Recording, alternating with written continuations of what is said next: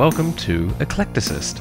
Eclecticist is an investigation of everything from a British and an American perspective by two brothers who consider themselves to be relatively normal people, and we do this one topic at a time. We are Jeffrey Campos, an engineer and devil's advocate. Jeff? Good evening. And me, your host, Benjamin DeCampos, a designer and believer.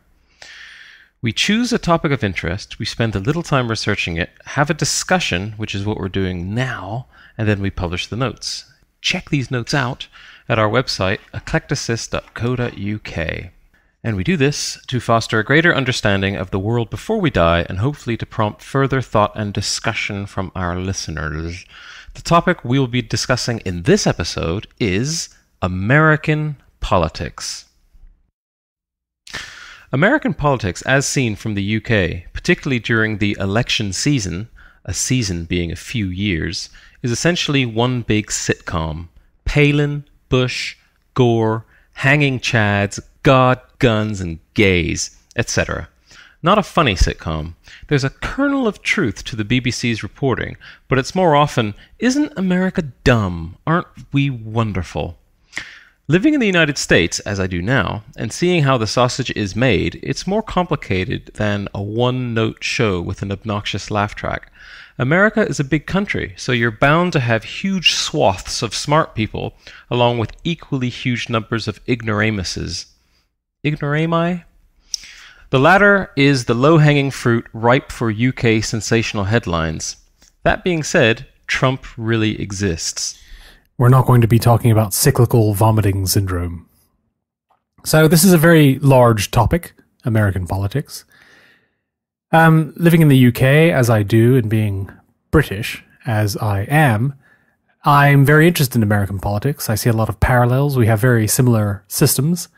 And there's plenty of exposure here in the media about what's going on at any particular time. And of course, there's the global reach and implications of American politics for the rest of the world. So certainly it's a case of how American politics works domestically, and also how the American political system and its general politics are perceived by the rest of the world.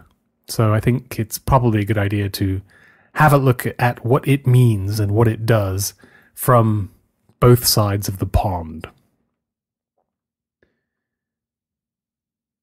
So I've written some history.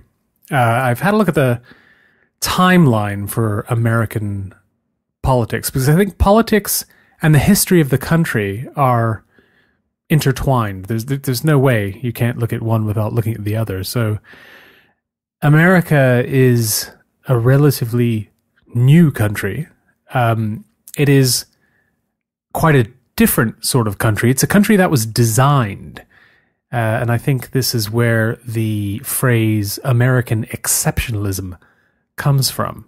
The fact that they thought about the sort of civilization they would like to create, and they thought about how to apply constraints to society in order that the best representation and distribution of power could be made, which is an amazing feat to even take on, let alone achieve, in my opinion.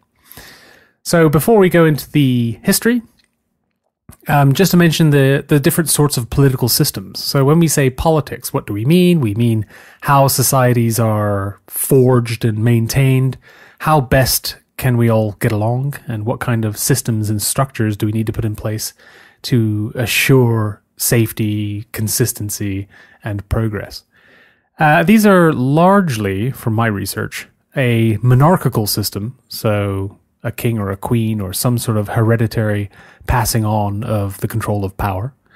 There's dictatorship, so some form of hard-won tyranny, where you have a very few ruling the many in a dictatorial way, in that, you know, you follow the rules or it's fascism town.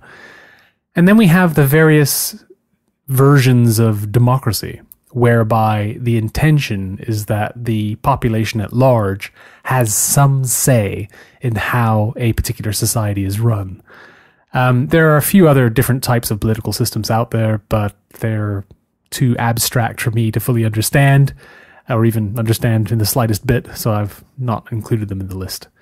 But going from the historical context, how do you understand the history of American politics? Do you have any fundamental grounding in it? Did you ever study it in school? No, I didn't. And it was always been very mysterious to me, and I think to a lot of people.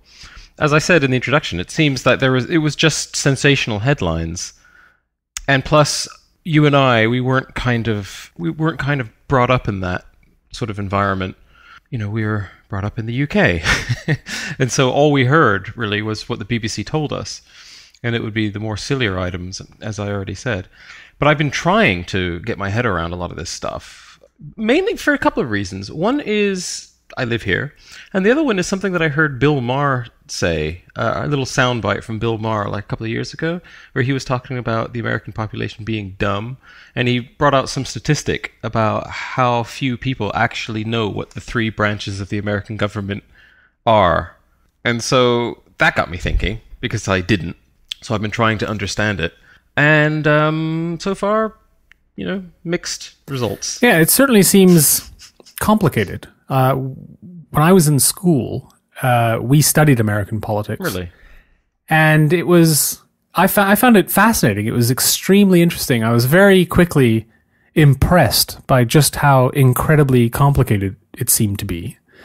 And I didn't understand large parts of it. I didn't see the utility of certain aspects of the governmental structure at all. I just did not get how it worked. And I think the biggest part, and we'll get to this, was the electoral college voting system. I fundamentally didn't understand it back then in school, but luckily it wasn't an exam question. However, I've come to appreciate the system, and I appreciate more the intention behind it. I think the founding fathers were geniuses. What they had in mind was incredible, especially for the time. It was just unbelievably sophisticated. They were so far-sighted in a good way when it came to exactly what the problems might be in the distant future of the system. It really was incredible. But let me just whip through the history of American politics as I've researched it. And history being history, it's quite linear, which is always good, especially for bullet points in our notes, which you can read along to if you pop along to our website. I hasten to add, eclecticist.co.uk. You can have a look at this historical list of political moments as I go through them. So it all began, or at least one of the beginnings, was way back in 1140-ish. Hard to tell, because this is before the Gregorian calendar, so who knows where the moon was. In 1140-ish, we had the Iroquois, and I've murdered that, Constitution. This was a sort of set of binding lawful documents for between several tribes of what we now refer to as the indigenous American peoples. So there were already documents that tried to encapsulate certain sets of rules in order to have a more harmonious society. Which is American, because it happened in America. And then jump forward to 1620-ish, which was still before the Gregorian calendar. We had the Mayflower Compact. Again, this is a document that tried to set a list of rules for the original settlers in the Plymouth colony. 1639, we had Fundamental Orders. This was 11 laws that were ratified, again, in the Connecticut colonies in the first 13. Jump ahead more than 100 years, and we have the Stamp Act in 1765. The Stamp Act was a very unpopular British tax. So we're still a colony here in the United States, and there was basically a tax code given to all of the settlers, which enforced tax payments directly to England. So not through any sort of proxy, but a direct payment system across the Atlantic. 1773, not long thereafter, we had the Boston Tea Party. This is a sort of terrorist incident when cargo from some of the container ships coming across the Atlantic were invaded and had their cargo dumped into the Boston harbor. Certainly seen as a terrorist incident by the British, of course. 1775 to 1783, there's the Revolutionary War. And then in 1776, of course, there is the Declaration of Independence, which is basically a document that says, we are our own man. We are our own sovereign nation. We don't need you anymore. Horrible, awful, monarchical empire.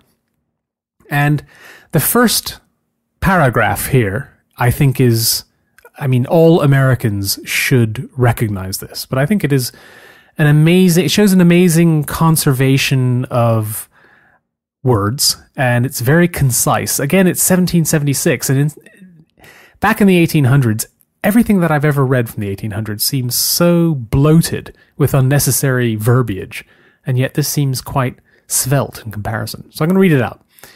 The unanimous declaration of the 13 United States of America, when in the course of human events, it becomes necessary for one people to dissolve the political bands which have connected them with one another, and to assume among the powers of the earth the separate and equal station to which the laws of nature and of nature's God entitle them, a decent respect to the opinions of mankind requires that they should declare the causes which impel them to the separation. We hold these truths to be self-evident, that all men are created equal, that they are endowed by their Creator with certain unalienable rights, that among these are life, liberty, and the pursuit of happiness. So obviously super mega famous, and one of the underlining distinctions of the American outlook. I never really understood what unalienable means. Does that mean anything? I don't quite understand what that means, but I understand what it's getting at. But beautiful and absolutely the cornerstone of the American political thought in general. Speeding forwards by 10-ish years, 1787, we have the American Constitution. Again, another immense document. It's a set of rules by which America is governed, basically. It's the most important document in American political history. 1791, again, not long thereafter, the Bill of Rights, which was just a list of amendments to the Constitution. 1881 to 1865, of course, we have the Civil War. So this was a horrible, awful war that came about owing to the large differences between the northern states and the southern states. Abraham Lincoln was heavily involved, as we know. All of the northern states voted him in, all of the electoral colleges, and none of the electoral colleges in the southern states. So it was a bit divisive, as you can imagine. 1863, in January, we had the Emancipation Proclamation. This is another super powerful political document, this time from Abraham Lincoln, and it was effectively free the slaves. And again, I just need to read just the first part of this. It was very short. The first part reads very well. That on the first day of January in the year of our Lord 1863, all persons held as slaves within any state or designated part of a state, the people whereof shall then be in rebellion against the United States, shall be then thenceforward and forever free. Awesome. So, absolute trailblazers in the abolition of slavery. Incredibly powerful politics for America and the rest of the world. 1863, the same year, in November, we had the Gettysburg Address. So Gettysburg was the site of a major battle during the Civil War. It was particularly horrible and awful. And the address was given by someone else. I forget who it was, but it wasn't Abraham Lincoln. The address was about 2 hours long. But then Abraham Lincoln swung in, and he gave a very small address, about 2 minutes. And it was very much about our glorious dead. And of course he said, this nation under God shall have a new birth of freedom. And this led to the 13th Amendment, and that truly was the abolition of slavery. So that's the early history of the politics proper of America. Certainly one of the principal drivers of it was fleeing monarchical oppression by the British Empire, and taking control over their own resources and trying to build a means to rule with the largest possible participation of the population, which is, utterly admirable, I think, in intent. And I learned that this whole voting in the general election on a Tuesday, the first Tuesday after the first Monday in November, is because it allows for voters to travel to the polling station, because it's a big country. And if you tell people that they need to vote on Tuesday, they have time to get to the polling station after church and prayers on Sunday, which is quite interesting. What's the problem with inalienable or unalienable? Inalienable rights. What do they mean by that? Well, it's a word. I just looked it up. It says unable to be taken away from or given away by the possessor. These men are created equal, that they are endowed by their creator with certain unalienable rights. What, God actually said that? Oh, I see. Right. Yeah, that's kind of strange. Where does it say that? I mean, it's just totally made up. It's like basically we're saying, we're telling God what he's telling us. It's like, we know the mind God of God. Could very well pop down. He could very well pop down and say, hey, you're putting words in my mouth. I didn't say anything of the sort. This is slander. But yet he hasn't. So we've gotten away with it so far. So what do you understand by the three branches? We're moving on to structure here. So the actual political system, what does it look like? The three branches of government? Well, before we go down that road, just another point of comparison between my understanding of American politics and my understanding of British politics. When I was in the UK, I didn't really understand British politics either. But I think that the difference there is I was kind of infected with a kind of British cynicism when it came to politics, kind of believing that it doesn't really matter who you vote for, anyone you vote for will screw you over. And there was that kind of general tone in the media. And when stuff was reported, particularly on the BBC, they kind of assume you have some kind of background knowledge of what the party stood for. Even in a general sense. So they kind of more just sort of spoke about, gaffes that someone would have said, or, two Jags Prescott, or whatever it is. But I think that was a kind of a British thing. Here in the United States, I've noticed there's a slightly different attitude. The normal people are actually more interested in politics. And I think it's the same thing where you see American flags in certain, everywhere. It doesn't look bad if you are even slightly patriotic. If you have an American flag in the front of your house, that's fine. And I think people are kind of proud to be Americans, and therefore they kind of go that extra mile in trying to understand how the politics of their country works. So, like the average people I speak to about American politics, they tend to know quite a lot. And I never found that in the UK. About UK politics. People just say, no, I don't know. Who knows? Whatever. Yeah, my family have always been Labour, so that's me. But I don't really know anything sort of granular about it. Interesting.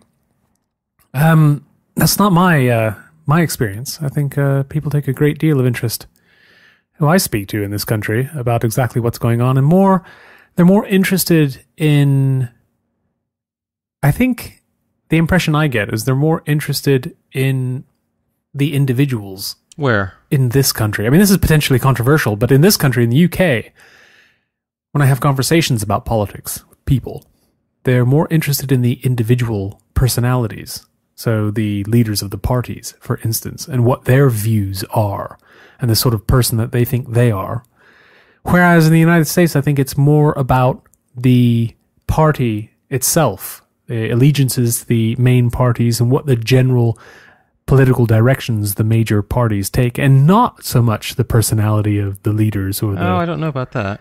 I mean, and no doubt I'm completely wrong there, but that's a general sense. Here in the United States, there's more being made out of historical context with certain parties, I've noticed. But in the UK, like for example, I mean, we obviously know different people. But it seems like in the UK, people were kind of satisfied with like the bullet points that they read in a newspaper for what each party stands for, and kind of just run with that. And there's a couple of well-known instances where, you know, a party will get into government and do something that they never mentioned in their manifestos.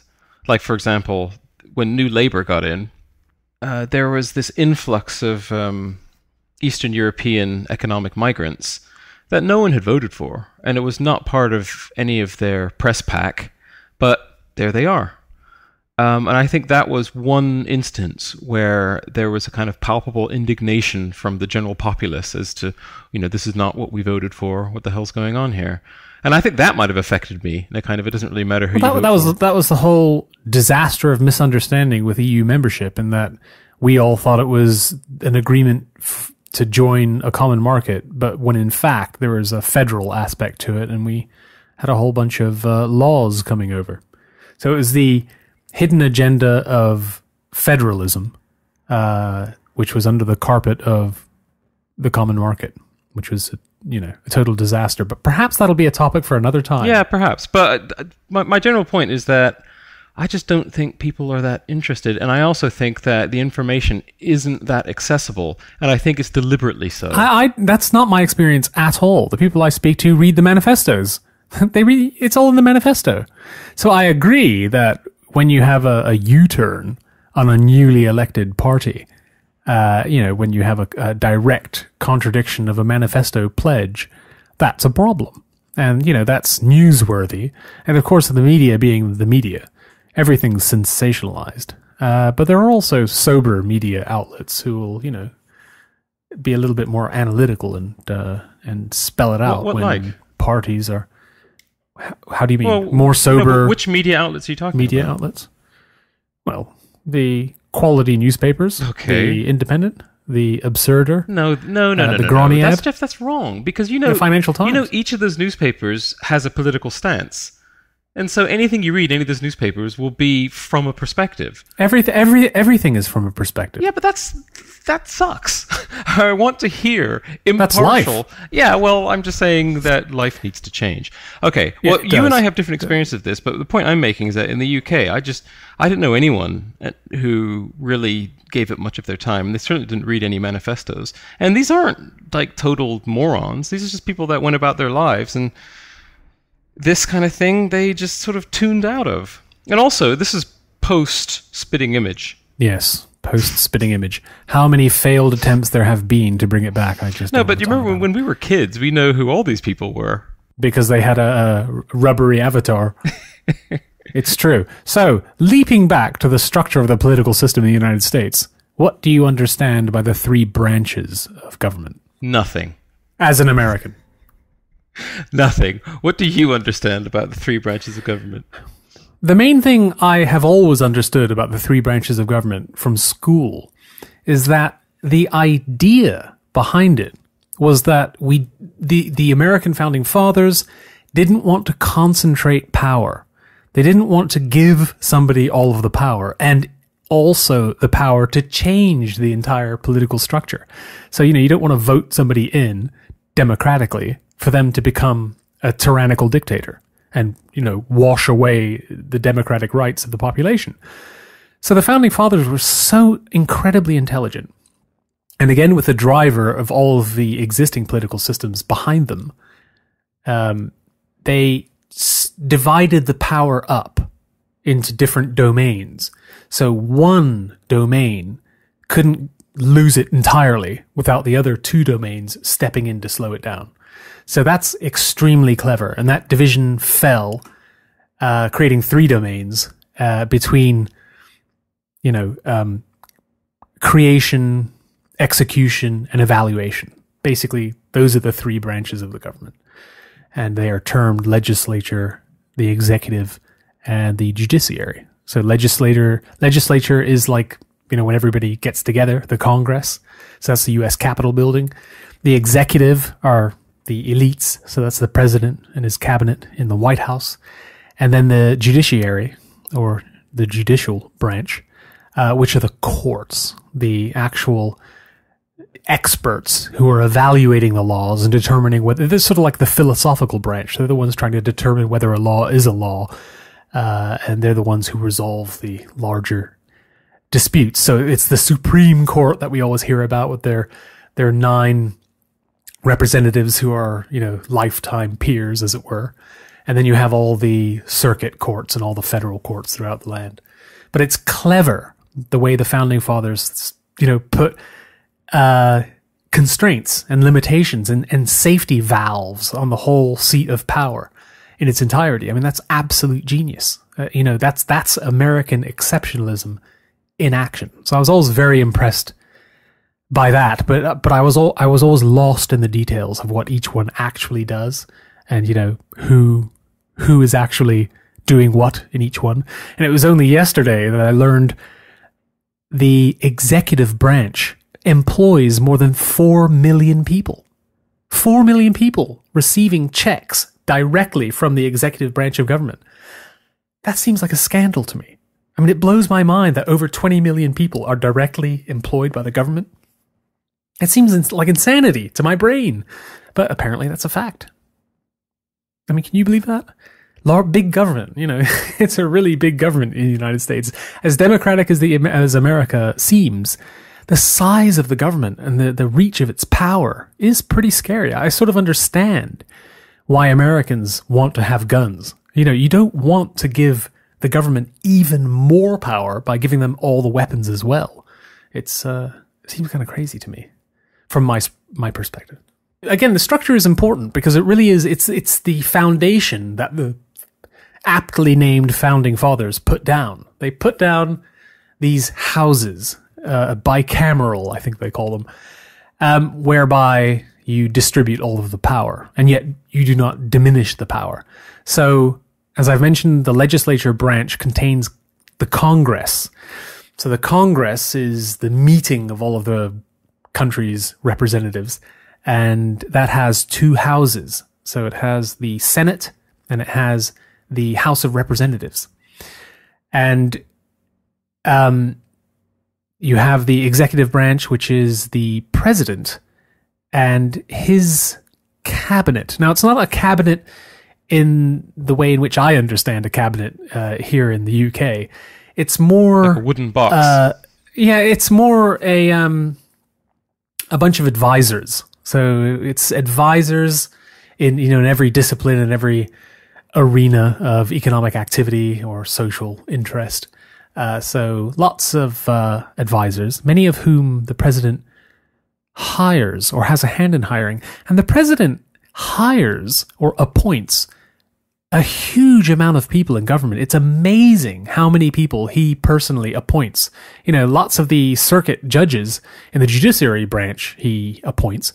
He cannot appoint anybody without it being, without a vote going through Senate. He has to have a majority of votes in order to, appoint anybody into a very high ranking role in the government. And also his appointments can be contested, I believe. But he certainly does spend a lot of time hiring people. It's quite amazing. So you have these branches, and that is the sitting government. That's how government actually functions. It's 20 million plus employees running the country, taking all the taxes, making the big decisions, paying and managing the military. But for me, the more interesting aspect of American politics is how individuals and parties are elected into power. It seems to me that the real challenge for the founding fathers and all of the governmental axioms in the various documents is how do you fairly elect representatives for the population? And it's a big population. It's over 300 million people now. So how do you best reflect their wishes in the electoral process? So, we're skipping ahead a bit, perhaps, but the presidential race is, from my perspective, living in another country, it seems insane that it's literally 1.5 to 2 years of campaigning for the general election. I mean, that is immense. I mean, the news every day for years is all about, the next presidential nominee or even the party nominee. And the millions of dollars that are spent on the campaign trail, it's just absolutely incredible. I mean, in this country, we have the EU referendum coming up in a couple of weeks. And potentially, depending on the, if the EU referendum is overwhelmingly for Britain to leave the EU membership, potentially our Prime Minister, James Cameron, didn't he do Terminator? I forget. David Cameron, he could say, all right, let's have a general election by the end of the year. So, a couple of Novembers hence, literally, we could have a different government before Christmas. The speed is incredible. That would never happen in America. In America, it's so unbelievably drawn out. But at the same time, you could argue that it's potentially more democratic because the way in which your representatives are elected is potentially more democratic from the very outset. But at the same time, you have real complicating factors for us foreigners to understand, like the electoral college system. So that, on the face of it, seems incredibly weird, the electoral college system. But I now understand how much sense it actually makes. What do you understand by the electoral college system? And is this something that's discussed? Do you discuss this? Or do you hear about this? Is it covered in the media? I haven't looked out for it, so I haven't noticed it, and I've never heard about it until you mentioned it. So why don't you tell us what it is? So, the way American politics works, it's hierarchical and tree-like because you have representatives. I mean, not every American citizen can walk up to Obama and talk to him about a particular issue. Obviously, you have a scale issue. You have 300 million people. So how do you represent every individual at a local level, at a district level, at a state level, at a party level? How do you do that? It's going to fan out all the way down to the individual. So the electoral college system was invented in order to best represent the fewest possible people in the most honest and accurate way. So when an American citizen is voting for a presidential candidate and a party on the ballot form, and they tick the box that says, for sake of argument, Obama, they aren't actually placing a vote for Obama, technically speaking. They have one vote, they're ticking Obama, and they're handing their ballot paper in. But who they're actually voting for is an elector. So a representative who will take their vote and put their vote in a pot for Obama and then vote for Obama. So individual US citizens are participating in what is called the popular vote. So they go along and tick the box. But it's only days later when the electoral college system kicks in and the elector for whatever that region is, the district that you voted as a citizen, places their vote. And they don't have to vote for who you voted for. They don't actually have to vote for Obama. So when you think you voted for Obama, maybe you didn't. And the best recent example of this was in 2000 when Bush was elected. George Bush Jr. He was elected as president even though he lost the popular vote. So more actual American humans voted for Al Gore than George Bush. But George Bush still was elected as president because he had more electoral votes. You need more than 270 electoral votes to win the presidency. He had 271. After a recount, I believe, there's a whole hanging chads scandal where, people were expertly analyzing the hole punches in the ballot cards, and there was some sort of problem. It seemed a little bit strange and scandalous at the time. But that's what actually happened. So Al Gore, more votes. Al Gore did not become president. There's questions hanging over whether or not it is actually a democracy in the United States, or whether it is just the illusion of a democracy to stop the population revolting. And the way in which the Electoral College votes are distributed is also kind of strange. Electors themselves are voted in, and they're typically, leaders of the community, or, have some political standing. But it seems a bit strange to me that you can win the hearts and minds and popular vote and yet not win the presidency. It just seems completely peculiar. But certainly the electors vote, obviously, after the popular vote. And we have the Virginia plan, where the representation is by population for the electors. Then you have the New Jersey plan, where you have equal state representation. Because, of course, you have different populations in different areas. Certain states, all states will have 2 senators, but the number of representatives may vary depending on the population of the state, which varies hugely. You have the District of Columbia, which is tiny, and then you have California, which is absolutely huge. So it is representative numerically, ultimately, I suppose. But I think, this is certainly something that everybody should be fully aware of and understand what it all means, and what the the super delegates means, and what there's a whole list of jargon around this sort of thing. You have the various meetings of parties, the so-called delegation parties, and you have things like the political action committees, which we'll get to, which is tantamount to middleman lobbying. So it is, it really structurally, right at the very top, it makes total sense to me. But then it very quickly disintegrates in unbelievable complexity down at the bottom. And I think most people just think, yeah, I don't need to know that. I just want to look at the, as you say, the bullet points. But, what it actually means is really quite scary.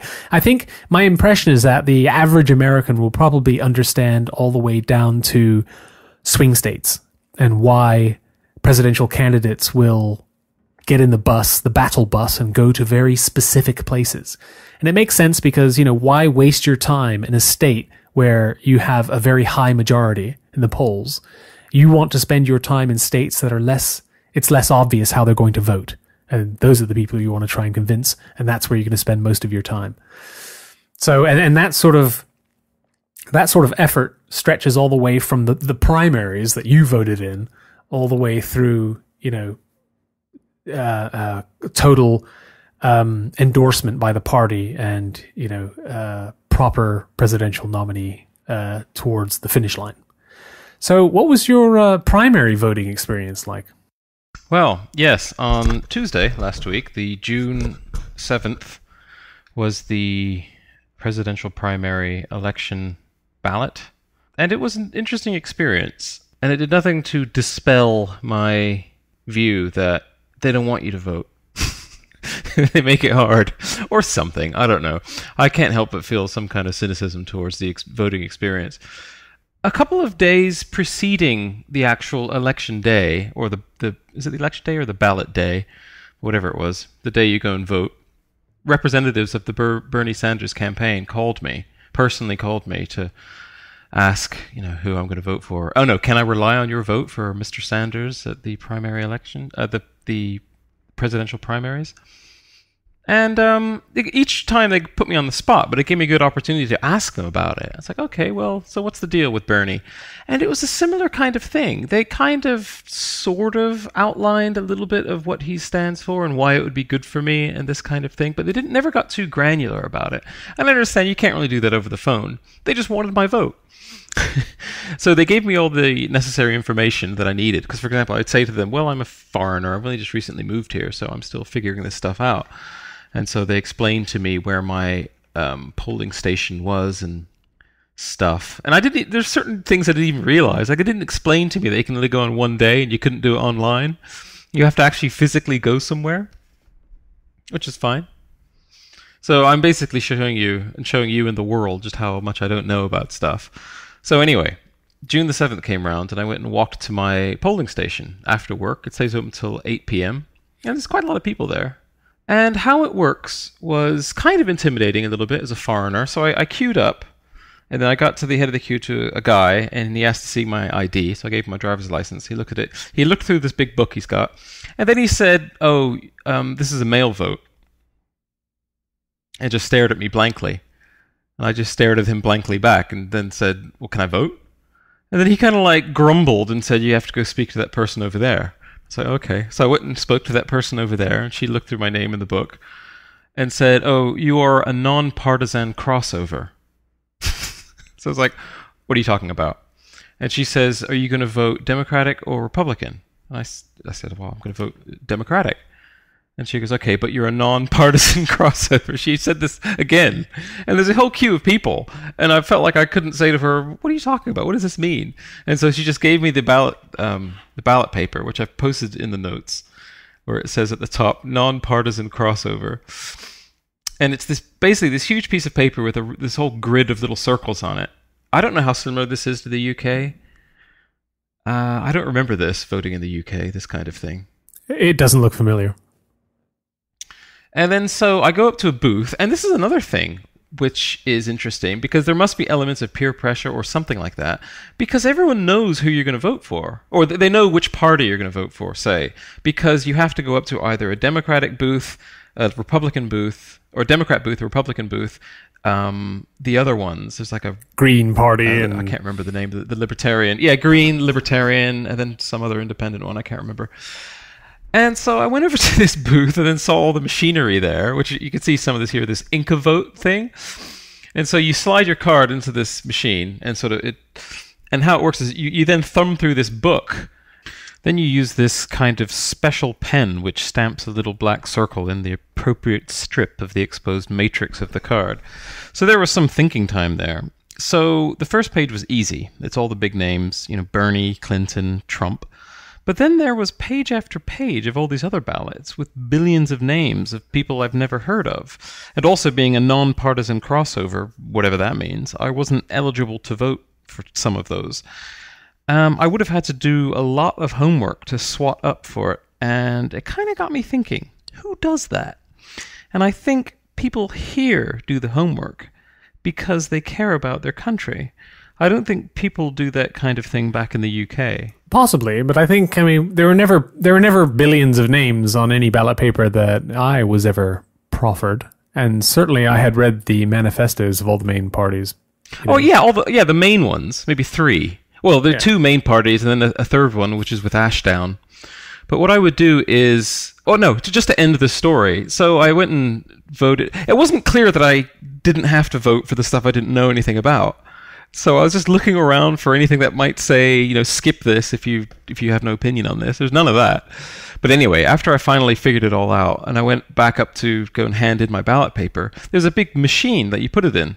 It's like you slide it in, the little green light flashes, then it comes back out again, and then they tear you off your receipt. But it kept failing. It's like, it kept like the red light kept going. Oh, let's try it again. Oh, let's try it again. And it was like, did I screw this up? How did I screw this up? And then he said, oh, this one's going to have to be counted manually. So then he tore it off and then put it in the manual pile. So God knows what's going to happen there. The manual Republican pile. Well, yeah, maybe that's the area of fudge where if it doesn't go in the way that they want it to go, they can use the manual counting, the manual counting platform to manufacture some kind of erroneous result. I don't know. There must be a better way. There simply must be a better way. I hesitate to suggest some sort of blockchain technological solution purely because, anything that goes digital can easily be photoshopped. Well, yeah, I guess that must be the reason why this is so inconvenient, why you can't do it online. Yeah, you physically go to polling stations. In the UK, it's only fairly recently when they introduced the postal vote. It was always either voting by proxy or, heading off to a polling station on foot. Yeah, so I remember in the pouring rain. The postal vote. But yeah, that's an option here, but surely that's just as vulnerable to God knows what as an online vote would be, wouldn't it? You can intercept things that are posted. I can imagine it would be. But again, America is significantly larger. It's a seriously vast country. So everything's harder. I mean, it's odd that you said the polling station was open until 8 p.m. I would have thought it'd be open later than here, which is 10 p.m., to allow... Oh, really? Yeah, so that's odd that it's not exactly that late. I mean, I can imagine a lot of people aren't getting out of work until after that, so it's a bit inconvenient by design. So maybe that's a democratic conspiracy to make sure, only people who don't work vote, which seems to be the vast majority of their voting base. Well, I found that when I asked people, or when I explained my experiences to them, pretty much everyone I spoke to said that, no, they did theirs in the mail. That way they took the time to actually do all the homework, and they weren't on the spot, and they knew exactly who they were voting for, which is obviously the sensible way to do this. But it's a learning curve for me. What can I say? Yeah, it is amazingly complicated. I've created a little glossary in the notes here, and I wouldn't mind going through it because, maybe just to trigger memories in my brain about all of this. But, doing a little bit of research, you come across so many different words and you think, what does that actually mean? There's what you think it means and then what it actually means. So just gonna sprint through this if you don't mind. Bill of Rights, as I've mentioned, the first 10 amendments of the Constitution. Simple as that. A caucus. So we often hear about the caucuses over here in the UK. And of course, we in the UK, being Europeans, we think of caucus and we think of, the lowlands of Russia. But no, it doesn't mean that at all. In fact, it's a fairly random word. It kind of means a political party. That's a political party having a party. But etymologically, as I found, it's probably a corruption. And it reminds me of collard greens, which is, proper terminology now, but it's actually an original corruption. So probably caucus is some sort of corruption of a previous word, but it doesn't actually in and of itself really have any etymology, which is peculiar. Declaration of Independence, of course, a fantastic document, which I think has fallen into disrepair quite significantly. This is their statement of independence, basically. Go away, Brits. Signed by 56 representatives, and I believe it's the Declaration of Independence, which has John Hancock's signature on it. You say, give me your John Hancock, as in give me your signature. And the reason for that is that John Hancock's signature is so laughably elaborate and ornate. It just really stands out on the Declaration. It's quite funny. A delegate. So a delegate is one of these representatives that are, a state official representative of some description, and I just never could get down to exactly what the definition or parameters are or qualifications. Founding fathers. We often hear about the founding fathers, and these just simply refers to all of those 56 people who signed the Declaration of Independence. We often hear about the GOP over here in the UK. What does that mean? We know it means the Republicans, but what does GOP mean? And apparently it means the Grand Old Party. The GOP. The Grand Old Party, yes, and it just means the Republicans, basically. The word gubernatorial, I thought was strange. What does that mean? And it's an adjective. It just means anything that's pertaining to a governor of a state or district. The House of Representatives. So the House of Representatives is part of the legislature, part of Congress.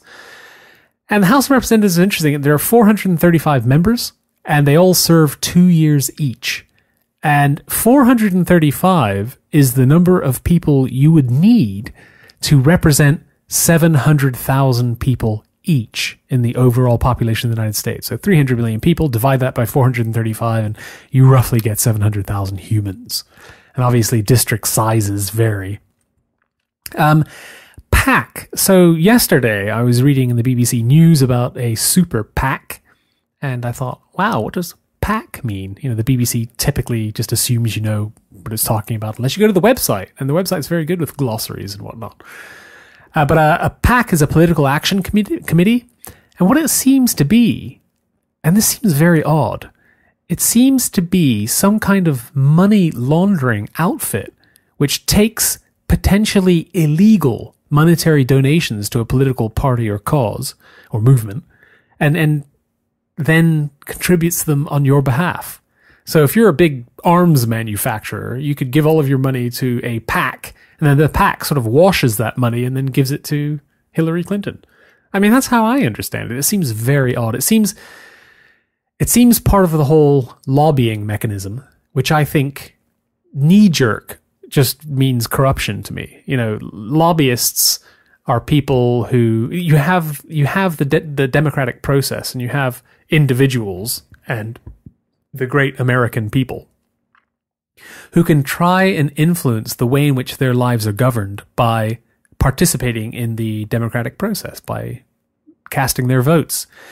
But if you really want to influence the way in which the country is governed, you have a lobby. So if you're a powerful corporation, you can spend a lot of money on lobbying, for particular causes, particular bills, laws, or particular individuals in government.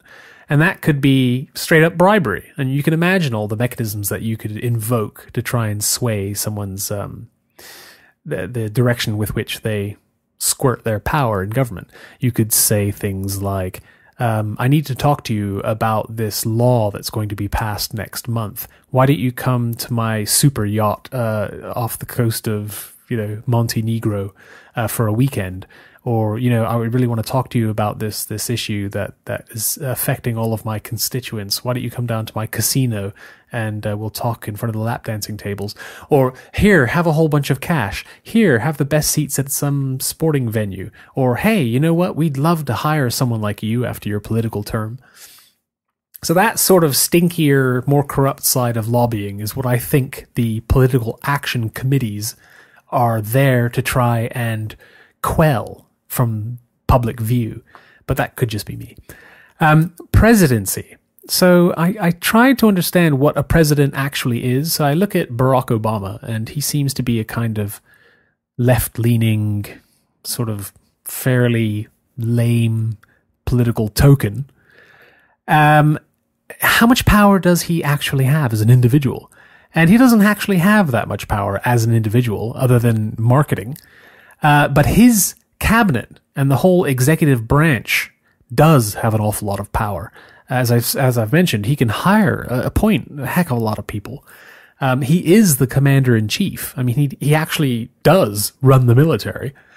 And he's there for 4 years. At least, if he wins another term, which doesn't necessarily have to be a contiguous term of 4 years, he could be the president, the head of the executive branch for 8 years.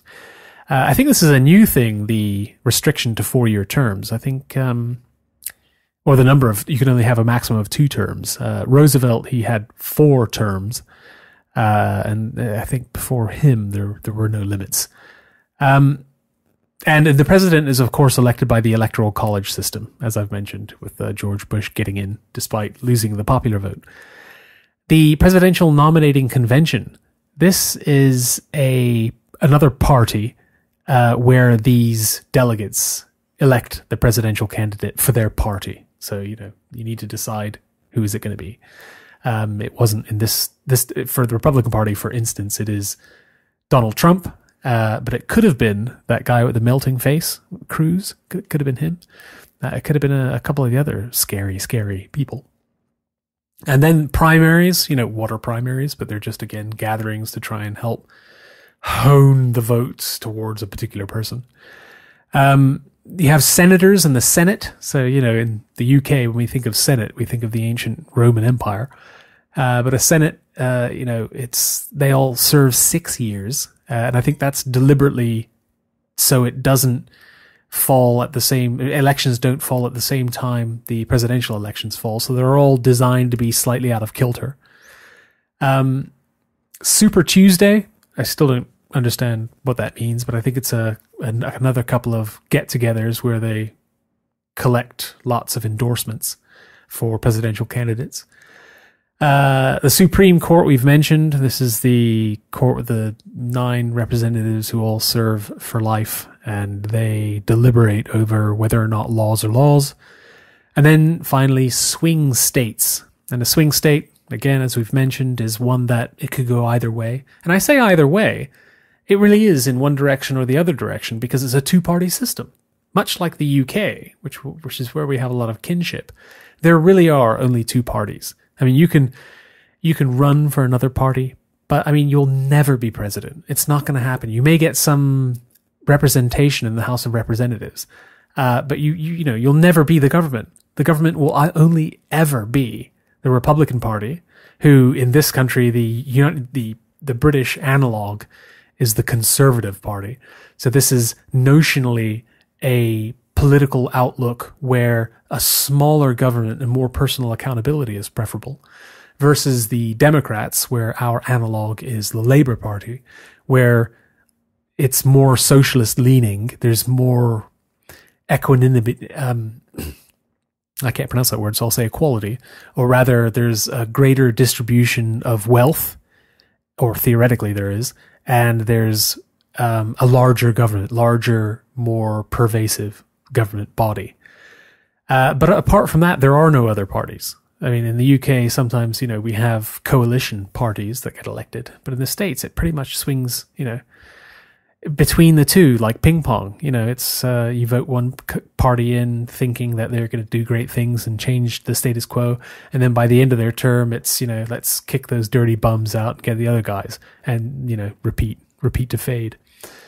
So those are the main areas that I've encountered reading about American politics. It does seem extremely complicated. It does seem kind of kitsch and a little fake, from Donald Trump's orange face to Hillary Clinton's frightening smile, to all of the weird shenanigans and personal attacks and reputational assassination attempts that occur, and the dirty tricks and all the rest of it, and the skeletons in the closet. It's certainly politics as I recognize it, but it's just on a grander scale, and it seems to last a lot longer. Yeah, the thing you said about Donald Trump's orange face and Clinton's frightening smile, that's another little facet of this whole political game that I always find perplexing. Just how everyone's so insulted in the most nasty, horriblest ways. It's like we forget they're humans. We talk about Ted Cruz as being this viciously ugly freak whose face is melting. Yeah. How shrill Clinton is and her frightening smile, and Trump. Christ, where do we start with that guy? I sometimes think we kind of go a little bit too far with this and forget that they're human beings. And also we take into consideration their own personal foibles too much. We shouldn't let that cloud what their actual policies are. So, I've been watching with interest the current presidential chase. And, now we're down to, as far as presidential election is concerned, we really are between Hillary Clinton and Donald J. Trump, the former for the Democrats and the latter, obviously, for the Republicans. And, it's fascinating. Both of them are very newsworthy. We're constantly listening to their sound bites, who they're endorsing. I'm thoroughly fascinated to find out who their vice president choices will be and who their running mates will be. And it's like that quote from Arthur C. Clarke where he said, "We are either alone in the universe or we aren't. Both are equally terrifying." And that's how I don't feel that about at all. either of those two characters becoming president. Hillary, to me, I find her, she's a criminal. I think she wants a huge government. She wants to be even more limiting for everybody. I see her as a, much more socialist character, and I equate socialism with complete, total economic failure and human misery and a restriction of freedoms. And then Trump, I see as a negotiating deal maker who is probably a heck of a lot more qualified than all of the politicians when it comes to negotiation. But at the same time, he scares me because I think he sees the world a little too black and white. And again, foreign affairs could be a little bit tricky, but I think he could be good news for America. I certainly don't think he'll be good news for the rest of the world. I don't share most of your intuitions there. I think you're wrong about Clinton. Not intuitions. These aren't intuitions. These are just things these are what I've felt from the various media representations of what's going on. I have no intuitions on this whatsoever. I don't vote with hunches. I take whatever facts I can gather and try and, make a view in my mind. I obviously haven't been following this as closely as you probably have, but some of the things that have happened and some of the opinions that have been expressed have been, I think, have been seriously misunderstood by the media. And my overall feeling is that the media is trying to destroy Trump, but at the same time love him because he's so newsworthy. Whereas Hillary Clinton seems to be getting away with a lot. And, that's not true. She's saying things where I think, wow, that's incredible. How could you possibly That's not that? true. I think you're just wrong there. I think anything Clinton says is so scrutinized, whereas Trump just says whatever he wants, and we just laugh it off. Oh, that's Trump. No, I think he's heavily scrutinized. He's constantly being called a liar and a murderer and a monster. No, but he's not having to kind of justify any of these things. That's the difference here. It's just, Trump's doing a Trump. Oh, he flip-flopped on this. That's Trump being a Trump. And also, we should say that today, literally today, we had America's worst mass shooting ever. I just suddenly thought that this might totally swing it for Trump. Because he's, if it turns out that this really is something, ISIS-based or there's some grain of Islamic ideology going on here, he's the one that's going to say that. Whereas Clinton most likely won't. This is the problem Trump has. This is an example of something I think everyone has gotten wrong about Trump. When he originally said that until our elected representatives figure out what's going on, we should stop all Muslim immigration, right? And the reason why he said that is completely logical. For instance, if you have a bad apple, right? It's a bad apple. It's a rotten apple. And you think, oh, gross. And then, the next day you have your apple and it's fine. The next day after that, it's fine. The day after that, it's a rotten apple again. And you're thinking, what the hell? I'm getting these rotten apples. If nobody investigates and it continues and nobody talks about it, you'll just stop eating apples. But if somebody investigates and finds out that there's a crate of rotten apples at the shop and they throw that crate away, then you'll eat apples again, right? So Trump's protest here is that none of the politicians want to say it's a problem in the Muslim community. So they're not saying that. It's as if they're saying every time this happens, they're saying, oh, that's terrible. It's another tragedy of epic proportions. Yeah, that guy was a total psycho. He was against our... Look, the fact is, there's a Muslim problem. And if you don't identify it, if you don't publicly say that, then you are who the hell's interests are you representing? He sees that as an outrage. He goes, look, it's obvious. Every single suicide bombing that happens in the world, these people are professing to be Muslim radicals. So we do have a problem. But Obama and Hillary are hiding because they're liberals. And another problem Trump has, this is another example, is the Mexicans. So he said, Well, hang on, before we step on that, that's the point I was making about Trump. And the fact that he's actually prepared to name the problem, whereas Clinton sort of dilly-dally, shilly-shallies over it. Yeah. And I just think people notice that, and that's why I think this shooting now, if it's a continuation of just dare not speak its name, then people are going to be swayed towards someone who appears to be calling a spade a spade. Exactly.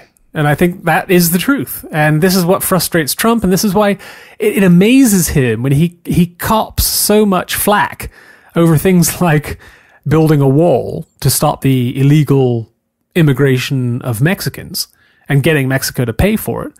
And people, liberals, are outraged by this. Oh my God, how can you say that all of the Mexicans who are illegally coming into our country are criminals? That's outrageous. No, that's a fact by definition. Trump doesn't understand having laws that you don't enforce. So he says, what's the point in having a law if you're not going to enforce it? And in fact, when he suggests enforcing a law, suddenly everybody's all upset about it. We don't want increased crime rates. We don't want, illegal immigrants coming in. But at the same time, we don't want to stop them coming in. It's like, what does that even mean? And this is why Trump has been as successful as he has been, because people are sick of that. They're absolutely sick of that nonsense coming mostly from the Democrats, who, are what is the phrase? The phrase is, it's called signaling. It's some sort of signal, virtue signaling. That's it. You signal to say, look at how fantastic I am. I'm doing really good things, but then don't follow through and actually do those good things. And I think a plain speaking president, could be a good idea. At the same time, it terrifies me. So I'm watching with much interest, but I certainly think the media has a lot to answer to in terms of, how they distort and overemphasize and just generally sensationalize. I mean, freedom of the press is important, but if, they all seem one-sided, I think, well, that's hardly fair. And they certainly all seem on the Democratic liberal side to me, liberal with the small L. There's a massive character assassination by one of the leading comedy entertainer / news chat show host. I don't know if that's a category.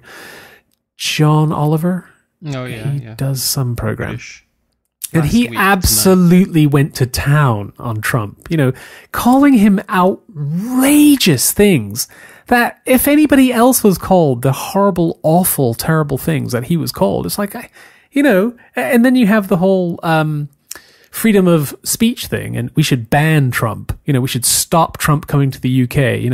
Yeah. We have a Muslim mayor here in London, Sadiq Khan, who has recently been elected, and he said terrible things about Trump, right? Really horrible, awful things. And when he was saying these things, I thought, if Trump becomes president, and he comes over to London, how is that going to play out? How is he going to sit down at a dinner with Sadiq Khan, who called him just, horrible, awful things, terrible names under the sun?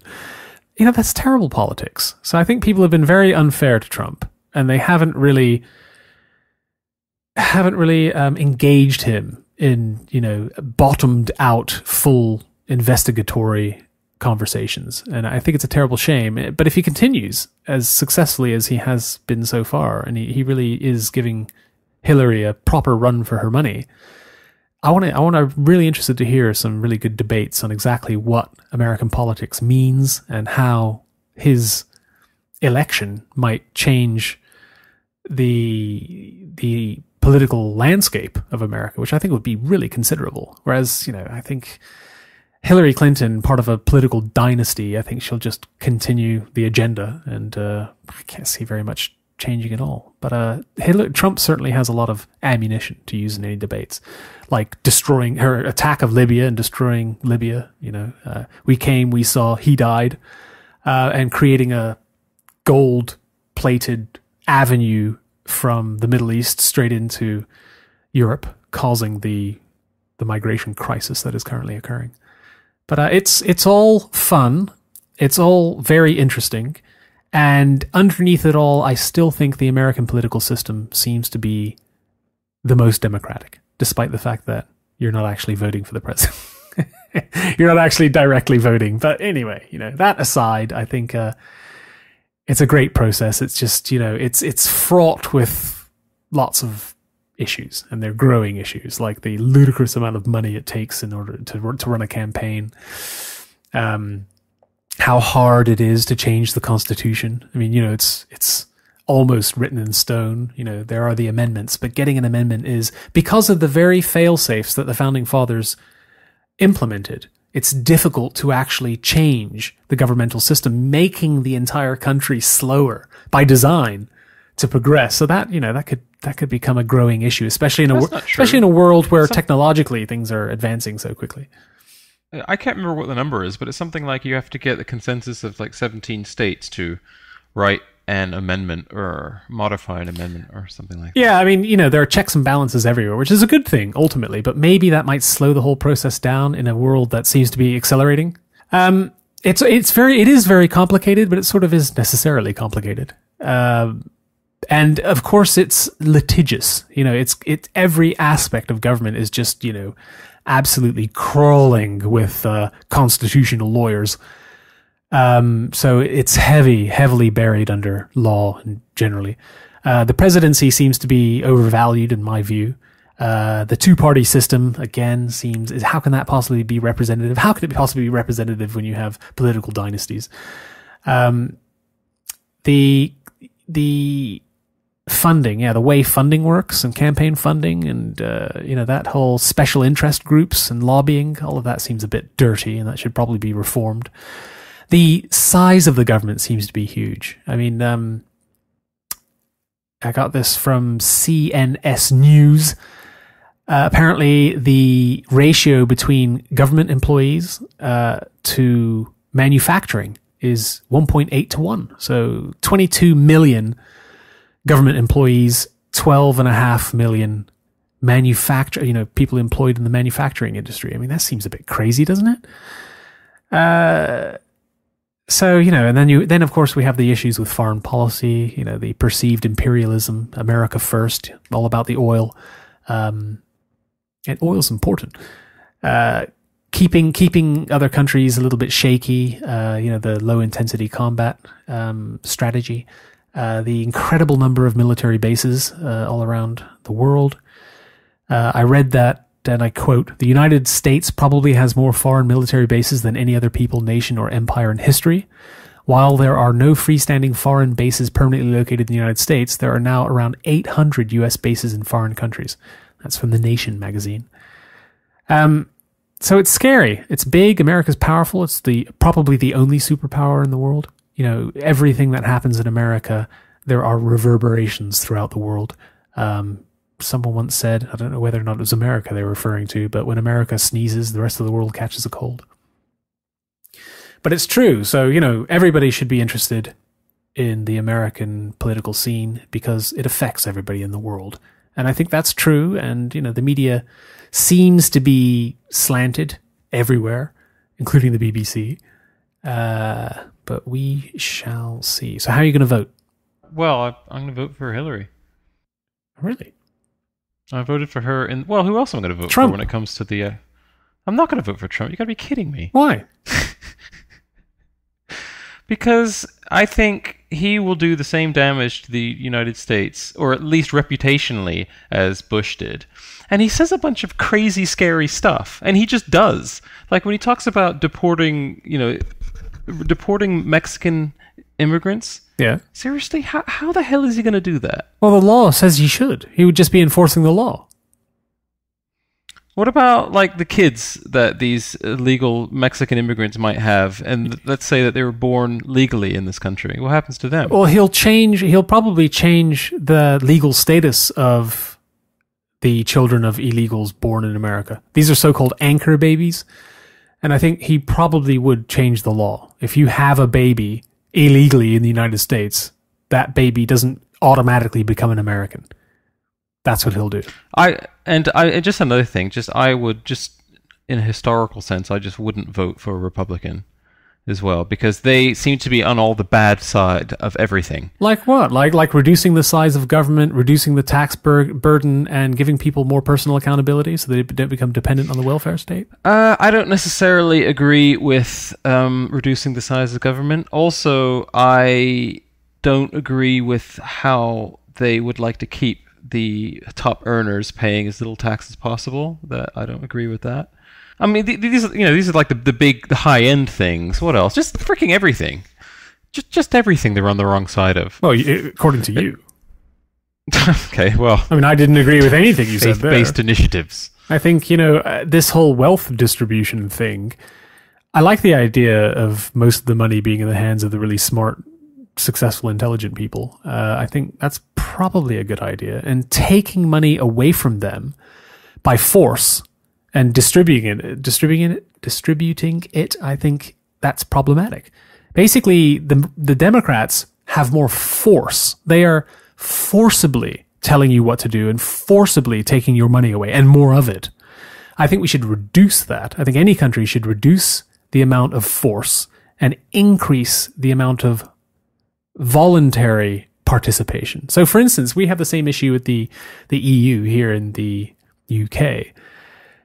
And, you know, it's if you had to have trade tariffs with particular products, surely that's better than general taxation. For instance, here in the UK, we have the National Health Service. If you're unhappy with the National Health Service and think that, you know, it's because there's no competition that they continue their low standards and you wanted to get out and pay for your own private healthcare, you may think that's competition, but it isn't, because you're still being your tax money is still going to the NHS. It's not like the HMRC are going to say, okay, so now that you have private healthcare, we're going to refund you all of this massive amounts of tax that we take from you in order to fund the NHS. That's not how it works. The government will take and keep that money. So more competition, less monopoly, more personal accountability, less telling you what to do. I have to say, Trump at this point is sounding like he makes more sense than Hillary Clinton. At this point. If I had a choice and I were a voting American, I'd rather vote not for either of them. But, you know, it seems as though you only have two choices and they're both really bad. But it'll be interesting to see. If Trump got in, I can imagine Hillary would go to jail because of this email scandal. And maybe Benghazi, I don't know. And maybe Libya. But if Hillary gets in, I think taxes are going to go up considerably. And whether that's a good thing, I don't know. But anyway, it's fascinating. I fully understand why people get so worked up about politics and how powerful changes can sweep in with new governments. I mean, you know, perhaps whoever gets in, maybe the Obamacare, I forget what it's actually called. The something Affordable Care Act. Yeah, something like that. I think, you know, maybe that will be repealed. Who knows? But again, we shall see. It's all very interesting. Unless you have anything to add, I'll wrap it up by saying you have been listening to Eclecticist, the podcast where we talk about absolutely anything, but preferably things that we think we need to know a little bit more about. It gives us an excellent excuse to do a little bit of reading and get a little bit smarter, have a better opinion. You can find the notes for all of our shows, as well as all of our shows, at our webpage, eclecticist.co.uk. At the bottom, there is a contact form, so if you have any ideas for topics or any general feedback, please fill it in and click the button. We don't know what we're going to be talking about next time, but again, any suggestions, please pass them along. It could well be, and I warn you, the EU referendum. We don't have any music to play out with this time around, unfortunately. I tried to get a hold of the national anthem, but I think that's under copyright, so I couldn't get a hold of it. We will see you next time. Thank you very much, and good evening.